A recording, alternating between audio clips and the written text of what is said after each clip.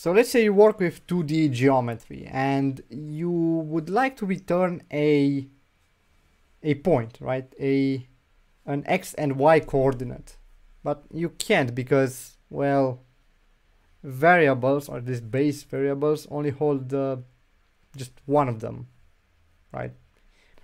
You could arguably serialize them and then send them as a string and whatnot, but there are much better ways to do this in C. Today we'll tackle how to define your own type in C. Simple enough. It's not gonna take long, don't worry. So to start off, there's a keyword that says, okay, from here on out I want to define a type. A type, whatever that is, it's just going to be something that can hold multiple variables at once, right? And that keyword is simply struct. From then on, you can write your data type's name, however you want to call it. Let's call this one just point. Simple and straightforward. It's a point and it's going to hold 2 coordinates. So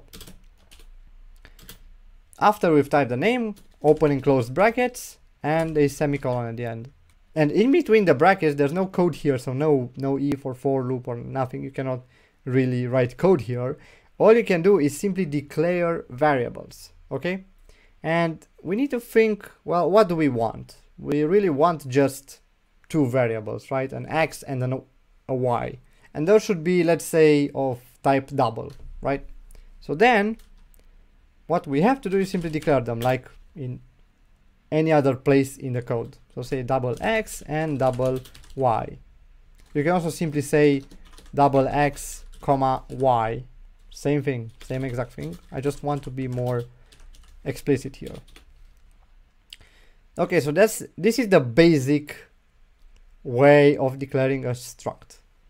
Now how to use it? Well, that's also very simple. All you have to do is say struct point, let's say P, and to initialize its values, you can simply do p.x equals, let's say, 0.25 and p.y equals 0.78, for example.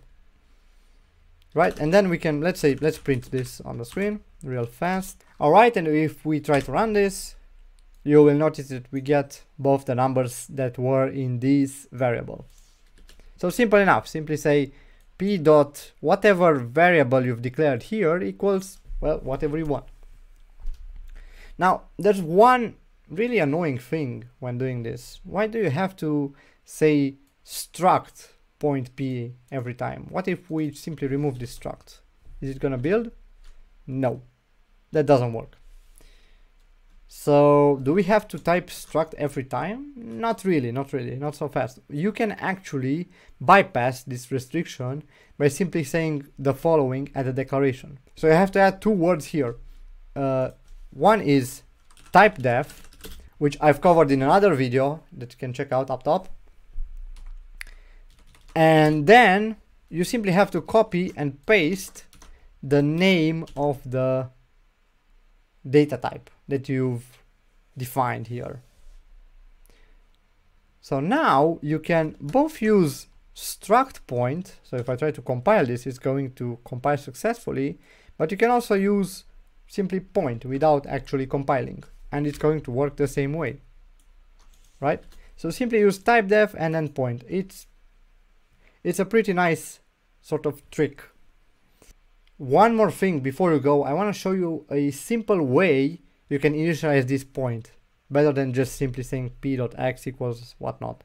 So first let's comment this initialization part, and then try to initialize it on the go, like we do with any other really variable, right? We can say something like int x equals 5, and that would work because it's going to both declare it and initialize it, right? And we can do the same here. We can both declare it and initialize it on the same line, like so.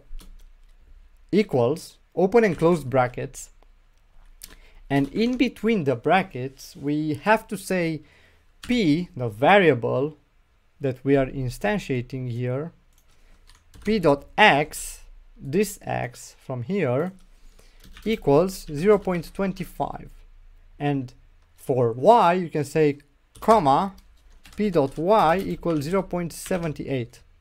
And if we try to compile this and run it, you will notice that we get the same result, right? So this is marginally better, right? You kind of know that these lines are related to this point, right? So that's really nice to see. Now the cool thing about this is you can simply drop the variable so that you don't have to repeat yourself, like so, and it will still work. If we try to run this, you'll notice that we get the same result. So I think that's really cool. I think for this advantage, for simply being able to not write the variable's name, which might be much larger in larger projects, is a pretty big advantage. So this is how you can create your own data type and initialize it and use it. I hope this was useful to you, and thanks for watching. See you next time.